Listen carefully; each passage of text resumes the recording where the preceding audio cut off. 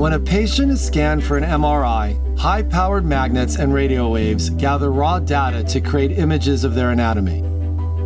But capturing all this data can take up to an hour, which can be difficult or impossible for some patients who can't stay still like small children. Long scan times also limit how many patients can be evaluated in a day, especially in places with limited MRI access. It also means that MRIs could be too slow for emergency situations like strokes, where doctors need images quickly.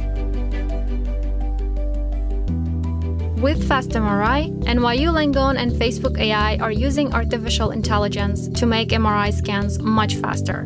To do this, we created the largest open-source de-identified MRI dataset and used it to train a deep neural network. This enables our AI to generate accurate images from far less data. Since less data is needed, scans can be much faster.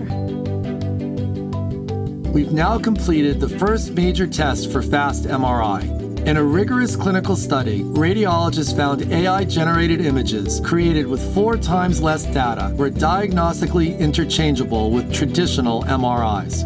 Additional testing is currently underway, but the study shows that with AI, we can significantly improve the patient experience and provide the benefits of MRIs to many more people.